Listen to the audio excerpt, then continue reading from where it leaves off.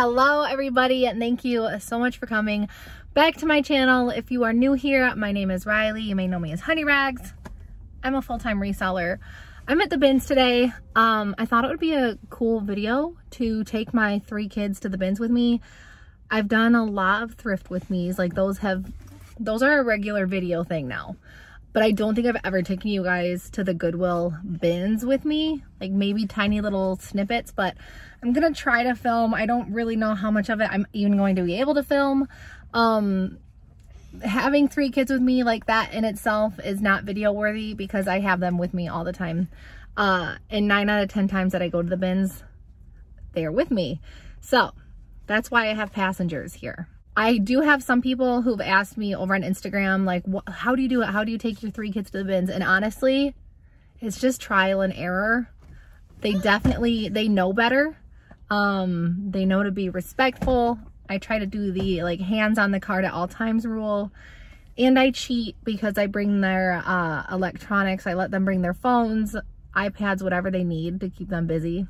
I don't feel bad about it. We're usually here for about an hour and a half or 2 hours when I bring all 3 of them, and then usually I bribe them towards the end with like a Happy Meal or something. So that's real. Like, I literally don't have any secrets. I don't have any tips besides that, which I'm sure is pretty self-explanatory. So let's go and see what I find. You want to go to the bins?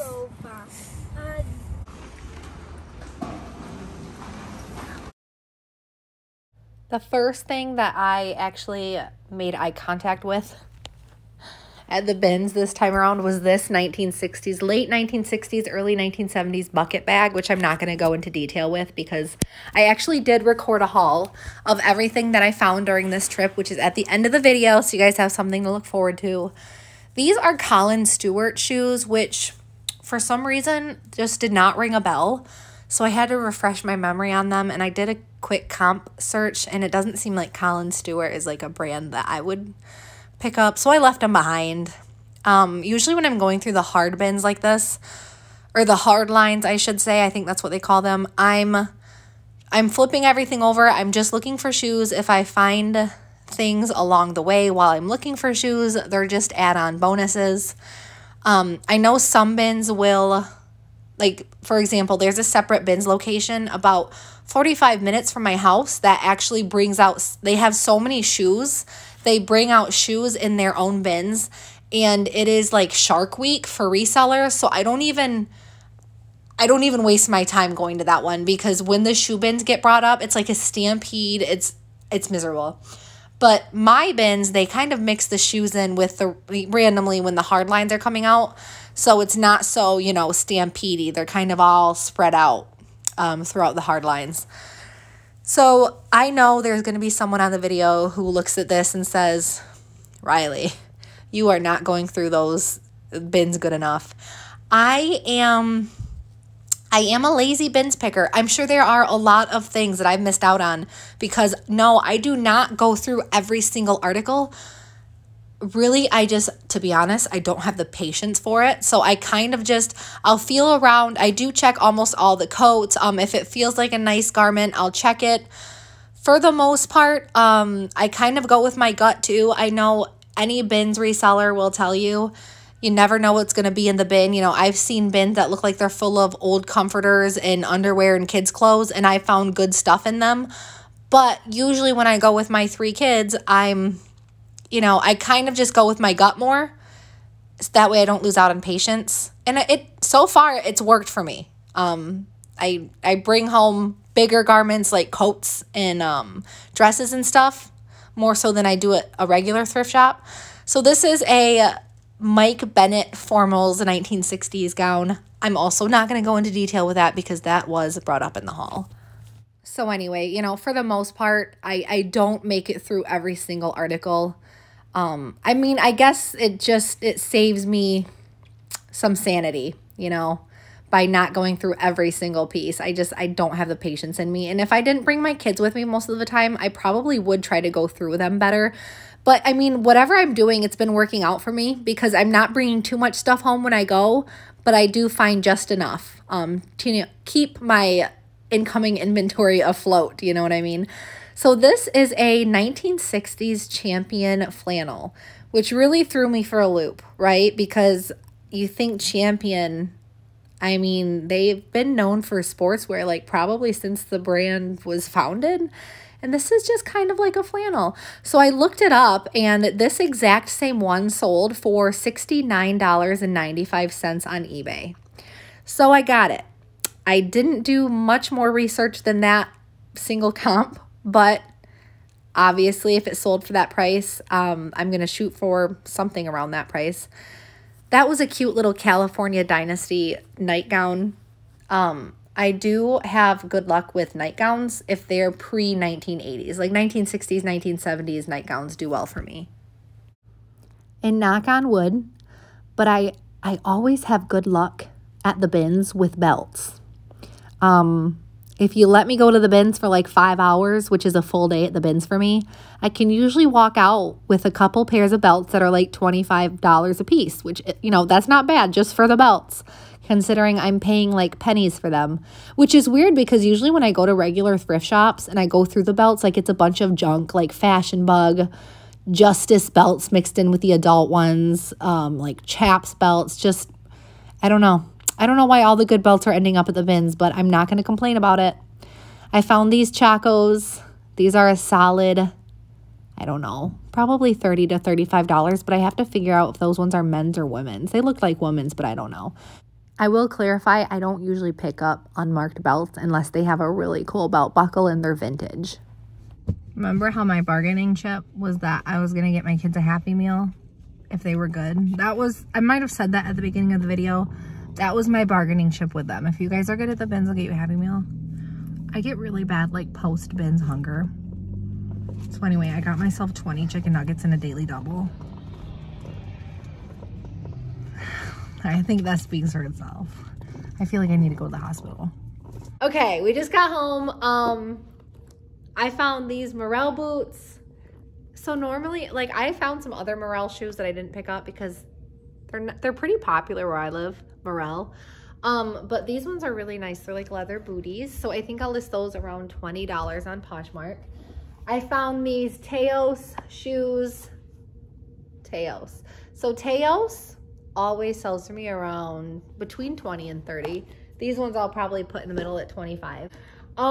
This is the first thing that I saw. It's a 1970s or possibly late 1960s bag with the wooden bottom. So it's like a bucket bag, but this is canvas. Some of the beadwork is coming off though, so I'm just gonna put it at like 25. This is, books are 25 cents no matter the size at my bins.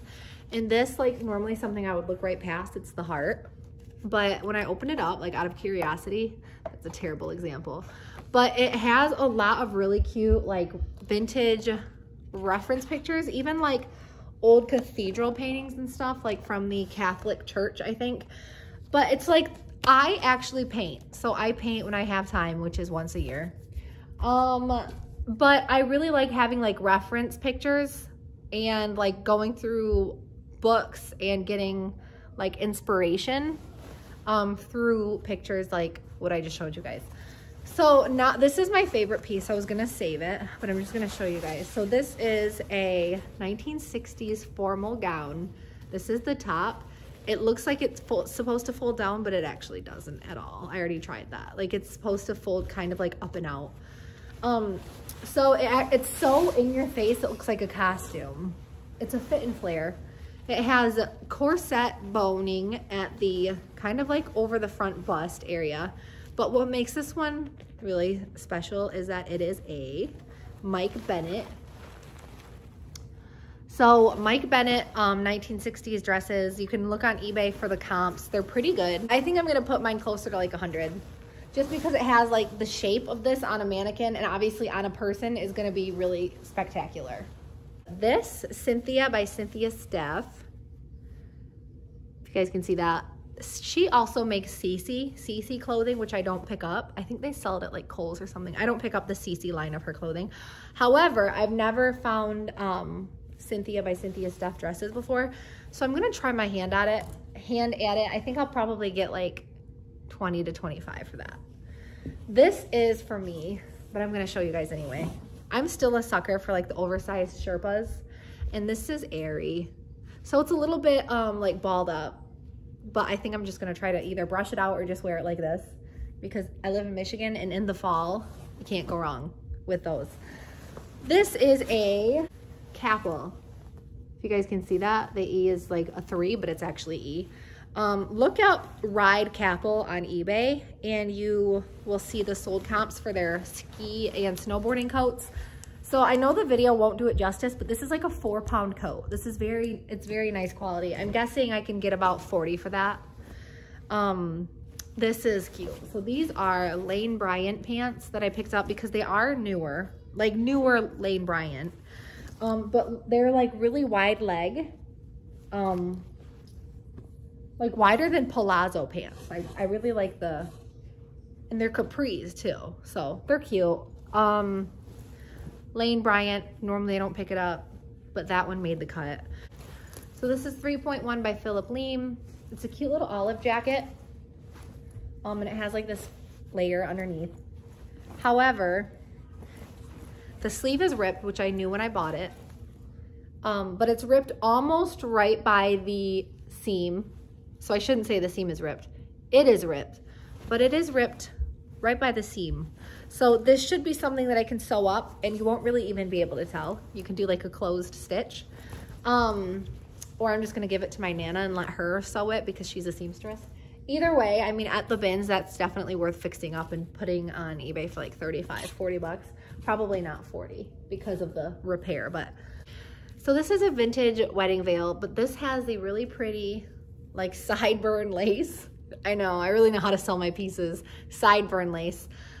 This, like when I first looked at it, I was like, oh yeah, this is like 80s because of the beadwork.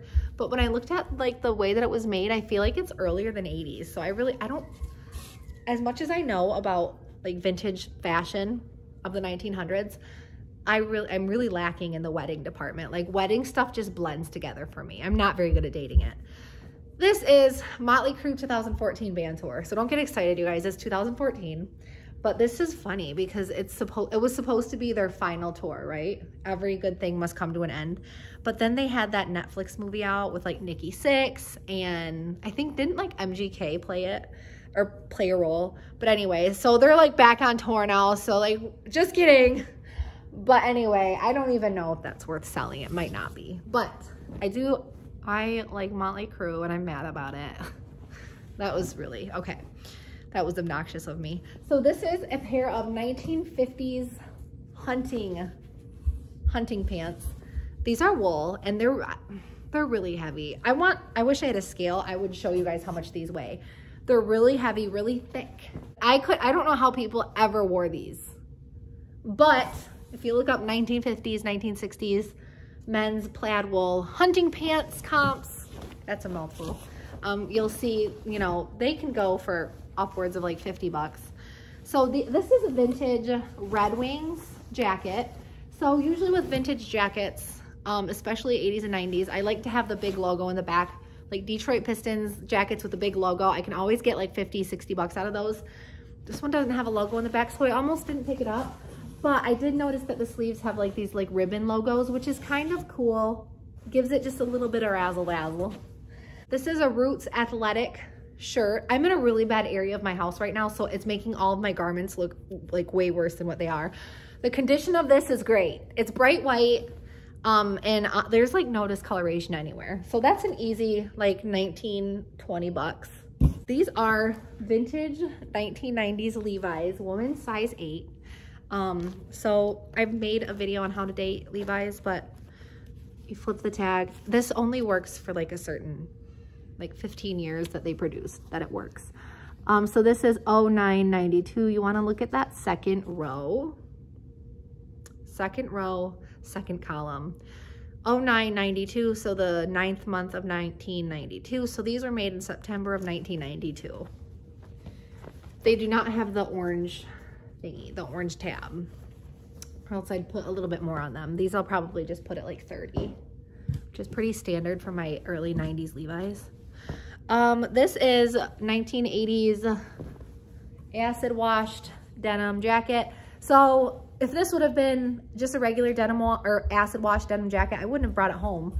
but it's the pink tone that sold it for me. So this is the pink tone acid wash. So I'm guessing like $24. This is cool. So this is, they had a lot of old books, which they usually do. This is an 1890 book on women's health. And what it says, physical life of woman. And it doesn't say of woman, like plural. It says physical life of woman. So this was written by a doctor, I don't know.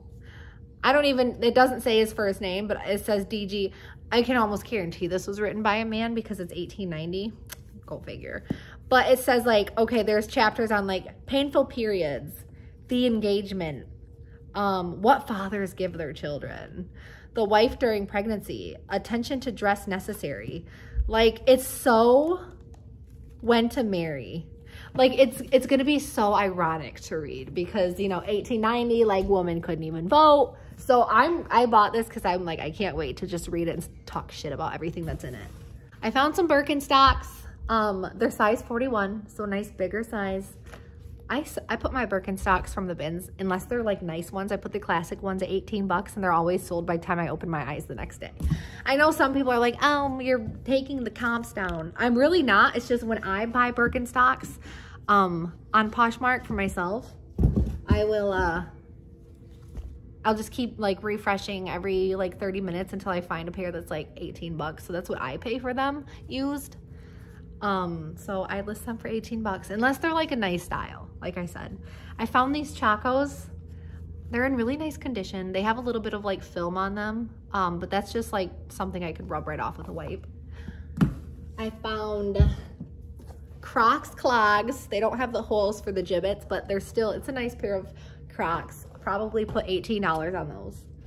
I also found Dansko loafers. Believe it or not, Dansker is like cuter styles. I don't even want to say cuter because it depends on the person, but like they're styles that I think are gonna sell quicker than the clogs never do. Like the classic Dansko clogs always sell the quickest for me out of any other Dansko style. And then this is the last thing I have to show you guys. So vintage shoes, I usually don't pick up unless they're like pre-1920 or like 1960s mod. I'll pick up, but I usually don't pick up vintage shoes. Even though there is a market for them on Etsy, especially with people who like do the vintage cosplay and stuff. But these are old wedding shoes. They have the lace and then they have the cute little ribbon at the front.